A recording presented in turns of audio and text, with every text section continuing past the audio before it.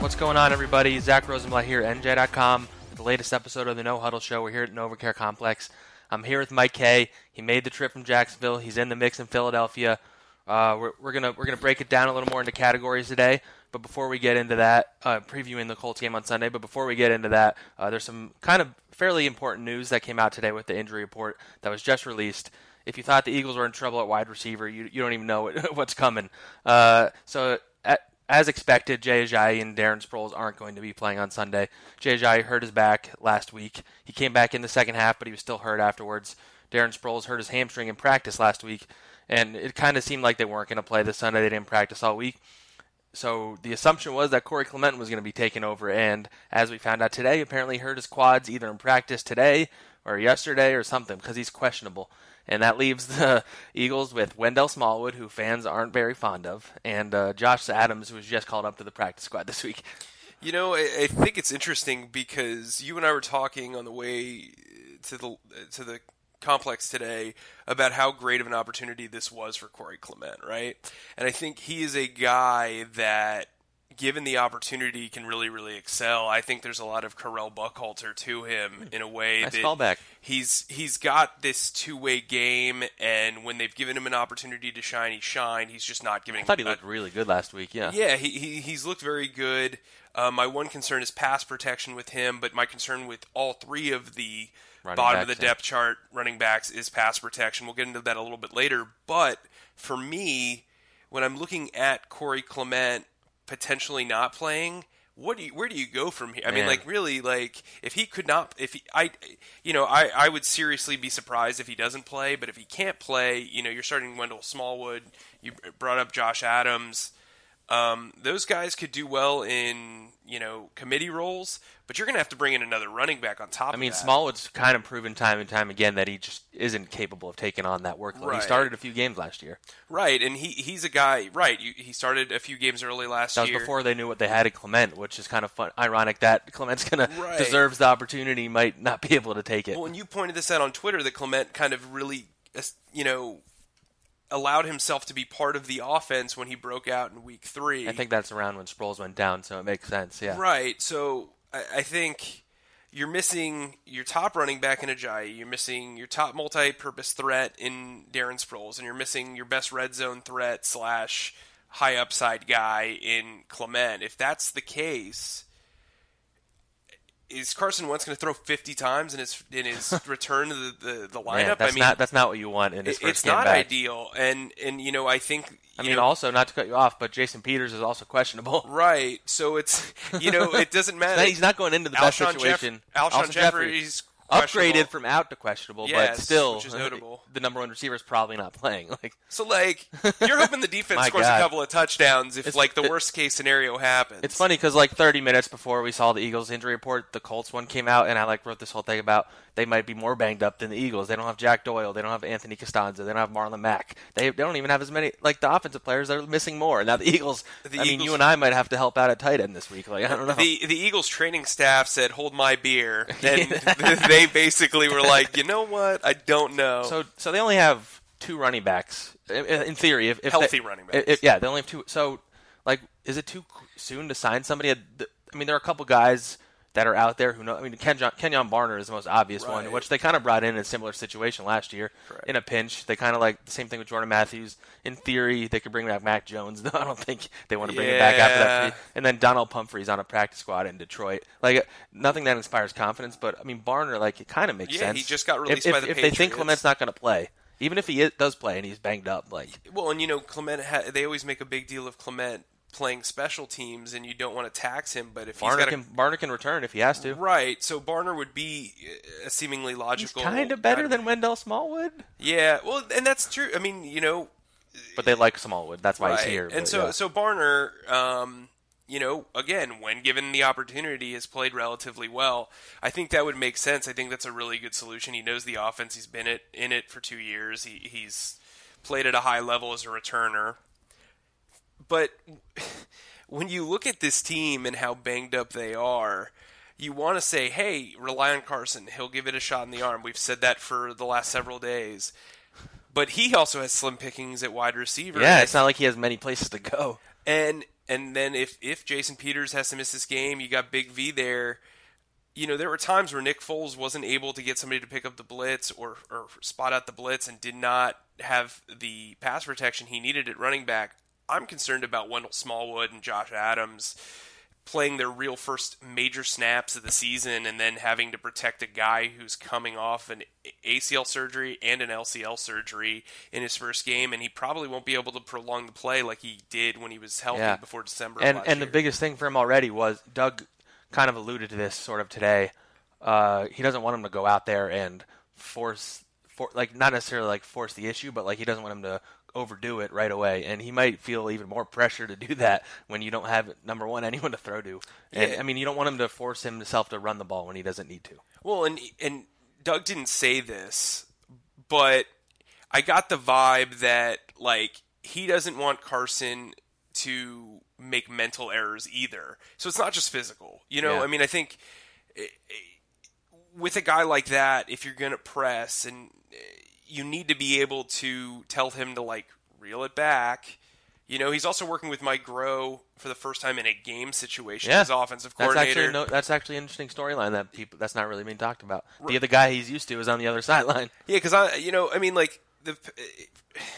there is so much going on, and there's so many moving parts, and you got Jordan Matthews back here, and I know a lot of fans were not thrilled about that. Some fans weren't thrilled, some fans were thrilled. There was one media member who was pretty thrilled. You guys might know who he's talking about. Yeah, you might know him. Subtweet right there. But Jordan Matthews is a nice short-term solution. He knows the offense. He knows the terminology. He's a Band-Aid, really. Yeah, he's a Band-Aid.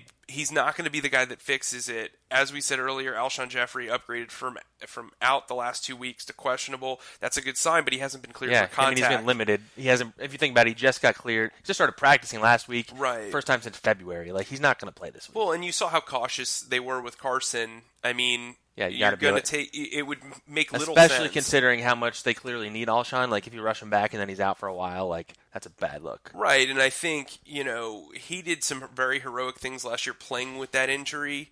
You don't want him to have to do that again. Yeah, it's not worth your long-term investment when you've paid him. They paid him a lot of money. Yeah, substantial money. So Nelson Aguilar, Big I think he's the story of it. With before I thought Corey Clement was the story of this game. Absolutely, Aguilar. It's Aguilar. He is the key here. This is his coming out party for sure.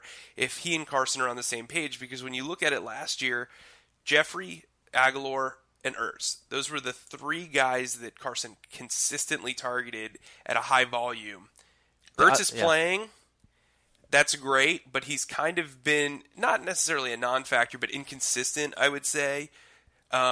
The first two games, and Aguilar hasn't. Aguilar obviously doesn't have the yardage because Nick Foles was throwing 5 feet in front of him, but I think... But he has a lot of catches, yeah. Right, but I think, too, you look at a guy like Sheldon Gibson, who's known as being a deep threat. Carson's returning to the lineup. He's obviously a better deep thrower than Foles, yeah. Right, so I think while there is a lot to be concerned about, there are some really big opportunities here. Yeah. All right, I think that was a good kind of summary of everything we've talked about. We went a little without structure the last couple episodes. We got a lot of good suggestions from some listeners, which has been really helpful to us because we're just getting into this now. Feel free to always email us, tweet at us, leave a review. We take criticism well, me and Mike, I think. Call us funny names. Call us names, whatever. But even if you do like the show. But send us questions. We'll answer them on the air. Leave us a 5-star review. Subscribe. I'm not ending the podcast right now. I just wanted to point all that out. We're going to get in some categories right now, and we're going to try and make this a consistent thing in our preview episode, which just pretty much is. Our first category I decided to call Plot Twist. Something that might happen that maybe people aren't expecting to happen on Sunday, like something out of an M. Night Shyamalan movie, because he's from Philly, kind of. Yeah, that corny reference kind of works because of that, I think. Yeah. Off air, you and I are going to talk about Unbreakable, because there's a reference to football in the beginning of Unbreakable that doesn't make any sense. Oh, I didn't. Yeah, it's about this kid at Temple who can run really, really fast and is big, and it's and he went to Temple in the early 2000s. Sorry, that was a sidetrack. But so what's your plot twist?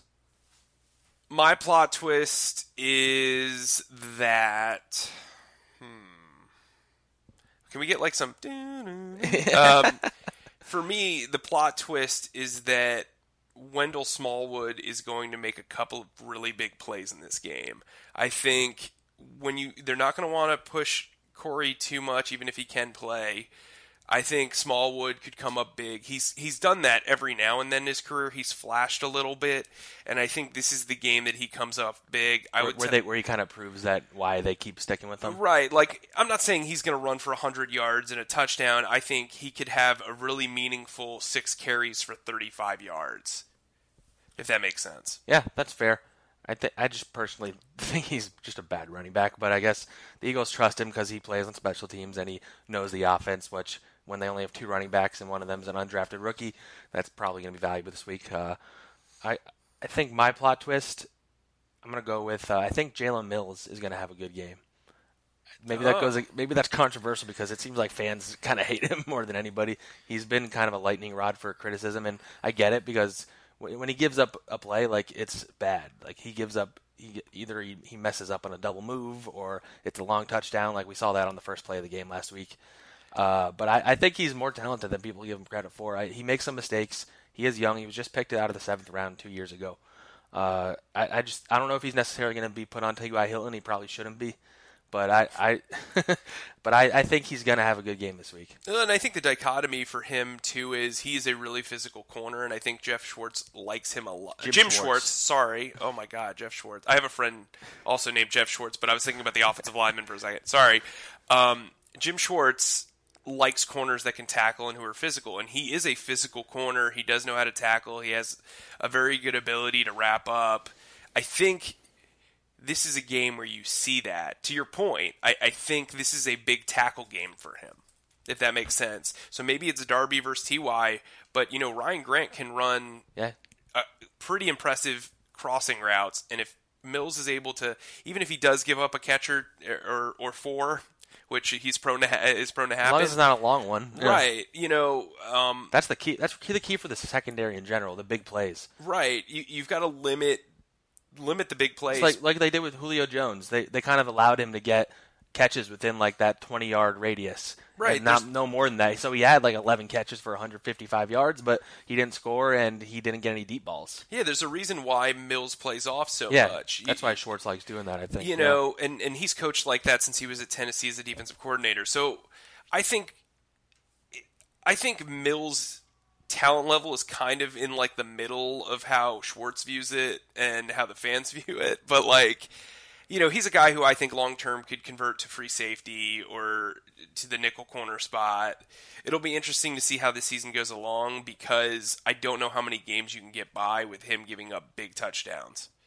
Yeah, I think this is kind of going to – I don't know if the Eagles would necessarily do this, but this is going to be like the tipping off point for him. If he has another bad game and T.Y. Hilton burns him, you're going to hear a lot more noise about how Sidney Jones should be on the outside and how they should move him, which maybe they should anyway. Yeah, I'm a big believer in that. But maybe this is what pushes Jim Schwartz to make that move. Well, and I think Sidney has shown that he can play well and up to somewhat to the level that he was at Washington.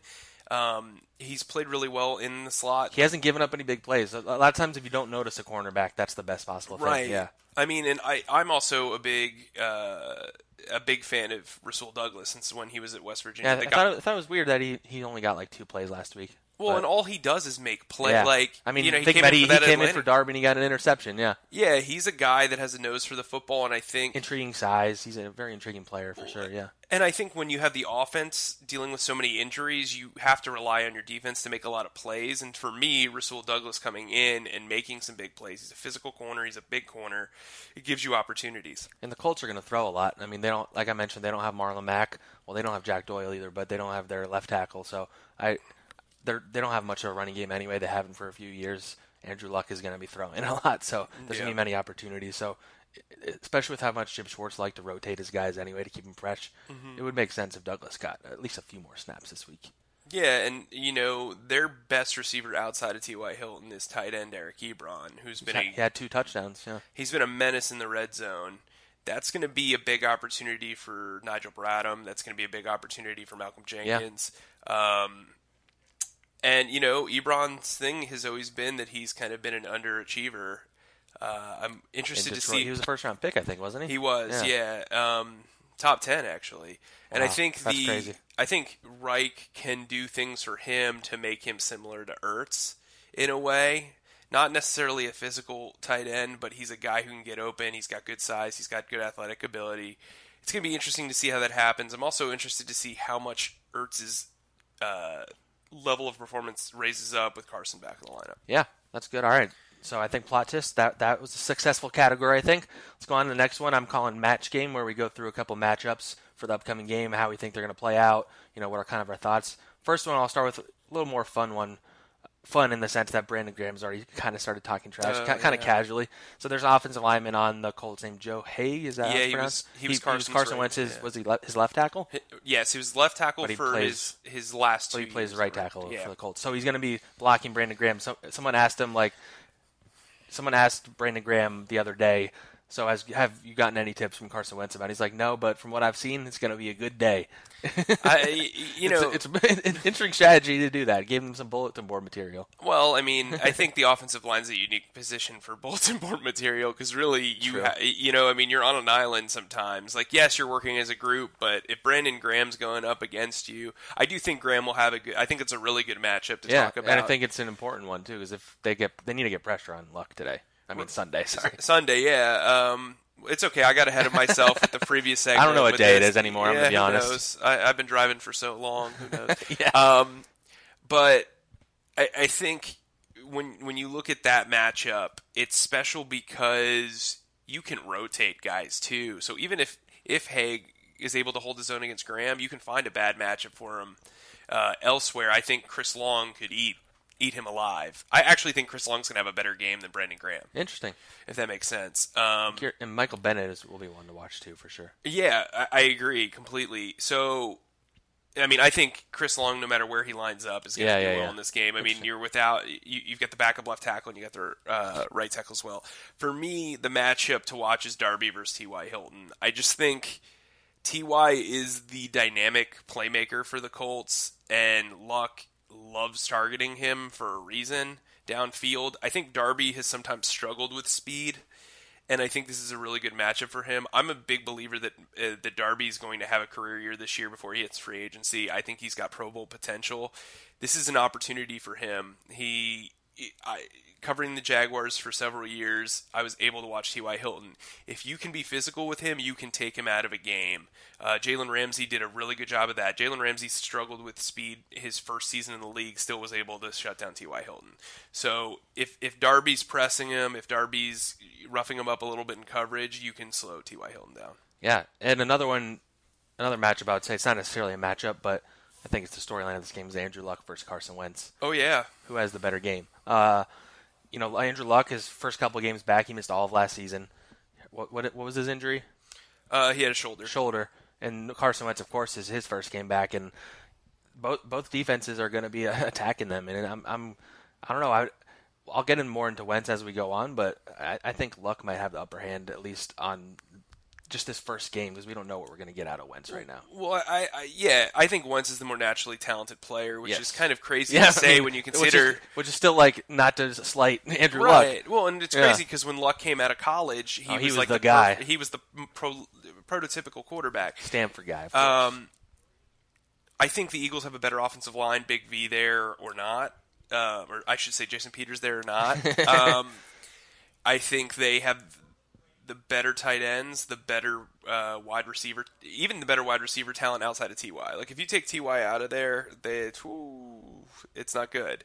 So my second matchup that I would talk about that I think is really interesting is the Colts linebacker group against Zach Ertz. I think Zach Ertz is in they're starting two rookies in nickel coverage, and our old friend Najee Good at Sam linebacker.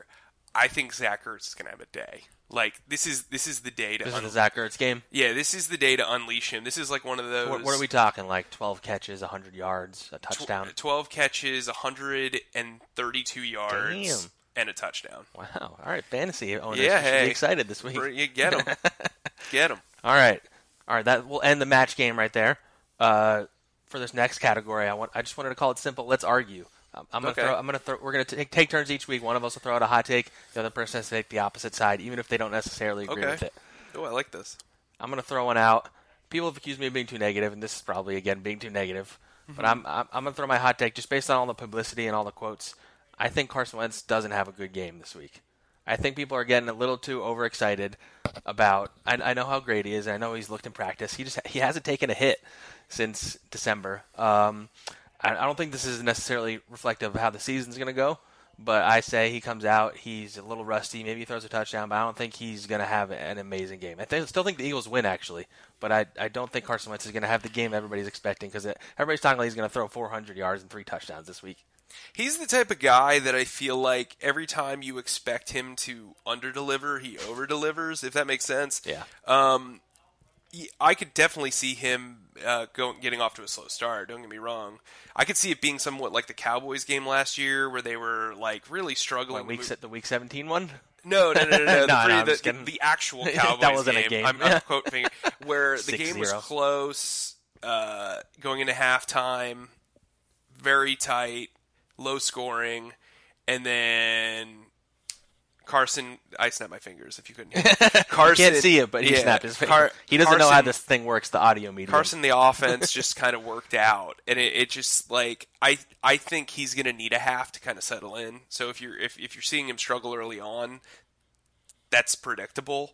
I think how he responds to that in the second half says a lot about where his mind is, where everything is. That'll be big because once his adrenaline wears off and he's taking all those hits, like how his knee feels also. Yeah, and I think every time there's somebody around his feet or anybody gets close to hitting him, everybody's going to hold their breath. He needs to get hit. I would actually like to see him get sacked twice in the first half because you want to see how he responds. Just put in Big V. Well, and the thing is, too, is sometimes you have the adrenaline out there where you can do things. I mean, look at his last touchdown pass of the season. He literally threw on a torn ACL and LCL. Oh, I mean, he's insane. Like, I mean, he's something else. That guy. No, he's special. And I mean, I'll happily be wrong about this, but I think people are getting a little too ahead of themselves with him, and that's fine because he's Carson Wentz. He's the franchise. Nick Foles looks sloppy, but they're still going to win. We'll get into that in a minute. They're still going to win, I think, but calm down is all I'm saying. I shouldn't have said that. People don't like it when you tell them to calm down. Yeah, man. Stop trying to control their feelings. All right. One more, 2 more categories. This last one, it's not the last one. I don't know how numbers work. Our prediction of the week. We'll look at something. We'll each make a prediction. And I thought we'll stick with Carson Wentz here. Who do you think his first pass goes to, and who do you think his first touchdown goes to? His first pass will go to completion. Completion will go to Nelson Aguilar. His first touchdown will go to Zach Ertz. I'm going to say first completion to Zach Ertz. First touchdown, Elliott, hold yourself, Jordan Matthews. Oh, my God. Could you imagine that? Half the link will implode.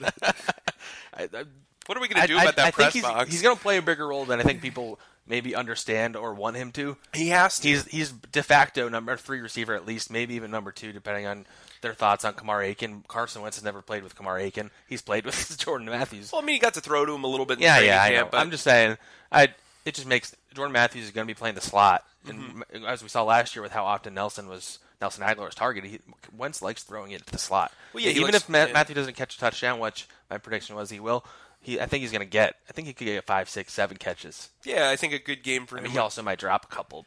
Well, part of the course. Eagles fans will love that. I think a good game for him would be something like 5 catches for 55. Kind of like what Aiken had last week. Right, yeah. I mean, I think Aiken is a guy that has gotten a lot of criticism just because of his past and obviously the preseason, but I think Aiken, given a quarterback the talent level of Wentz, could play well. I mean, when Joe Flacco was on, he was doing pretty well in Baltimore. Yeah.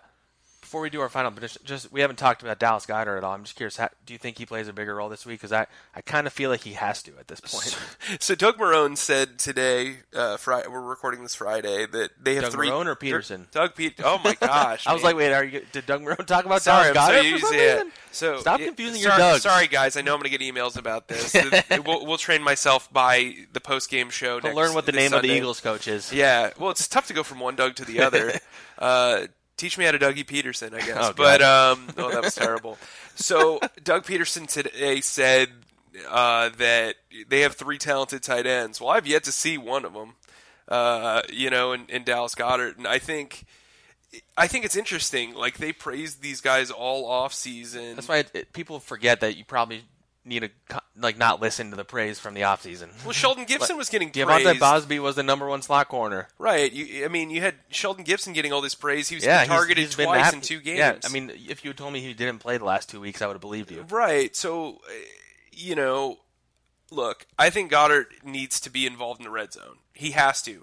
Yes, he didn't come down in bounds with that touchdown catch against Atlanta. That's like a first-game guy coming out of college. Right, but still, it showed his ability to catch a pass that wasn't necessarily easy. And I think Josh Perkins showed me a lot in Tampa, but the ceiling for Goddard is just really, really high. And you traded up in the second round to get him. He was your top pick. Use him. Yeah, I mean, I was pretty shocked. I mean, last week, the explanation for why they used Perkins, it seems like, was his experience as a receiver. They put him in the slot. Maybe they just didn't trust Goddard yet, and they thought it would have changed the scheme too much.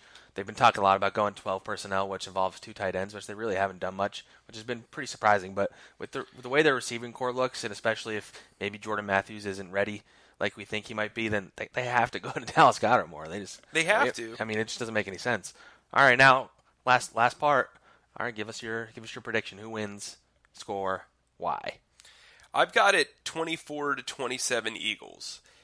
Obviously, I made that prediction this morning before we knew about Corey Clement and everything like that, but I still think that this Eagles team is going to find a way to win. I think there'll be a defensive touchdown, and I think Zack Ertz is going to have a big game, like I said before. Yeah, I have it as Eagles winning 21-17. In part because this was also, again, this was before we knew about Clement and Jay being out. I think Carson Wentz is going to be a little rusty, but even if he's not at his best, the Colts are not good. I don't think their defense is very good, even though they have a little more talent than I think people realize. They have that rookie Darius Leonard who had 18 tackles last week, which is insane for a rookie in his second week. Eagles actually worked him out during the draft process from South Carolina State, but the Colts aren't good. Andrew Luck will keep them in any game. If T.Y. Hilton can get a big play, then this game will get very interesting. But I see the Eagles winning in a closer one than maybe fans are anticipating. Well, and I think people saw the Tampa game and saw Nick Foles struggle and saw the offense struggle and see all these injuries.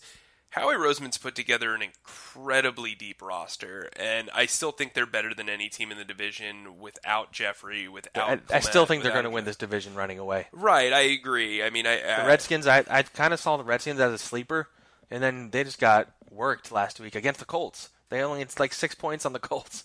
Well, and all this team needs to do is win when they're looking. A lot of coaches look at the season as 4 quarters. Yeah, they need to go 3-1, at worst 2-2. Yeah, because then it starts getting pretty difficult after this quarter too.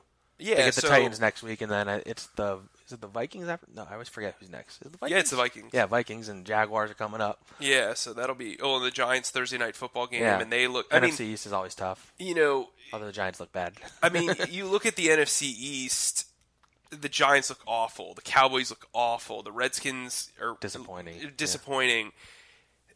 If the Eagles can win this game and win this game by a touchdown or more, they will really set the tone for this race. I mean, they can win this division with 10 wins, though they, of course, want to have a home field advantage in the playoffs, as you saw in the play. I mean, it's pretty understandable, yeah.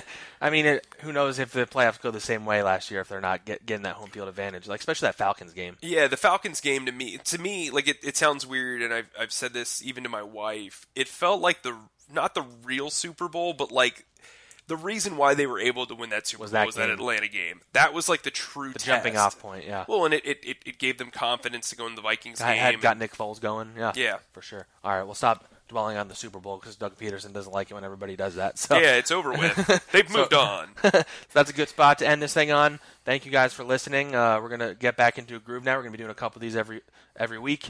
Mike's in the mix. We'll have another post-game pod. Send us questions. Leave us a 5-star review. We like 5-star reviews the most. Ask a question in the review. We'll answer it on the podcast. We're on all the podcasting apps, iHeartRadio, YouTube, Spreaker, the Apple Podcast app, Google Play, Spotify, SoundCloud. Follow us on Twitter. Ask us a question, and engage with us. We want to talk to you guys. Let's get engaged. We'll end on that. Let's going to be our tagline. Thanks for listening.